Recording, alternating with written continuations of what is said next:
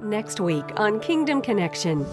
Oh, I'm glad that I've got a place. I'm glad that my mother left a place that I can take all my burdens and put them in that bed. And I'm going to leave a place, and Sharice, that our children will know no matter what hits you in life, there is a place that has been prepared for generations in our family, and know that there's supernatural power that can lead your children through every crisis that the family will face.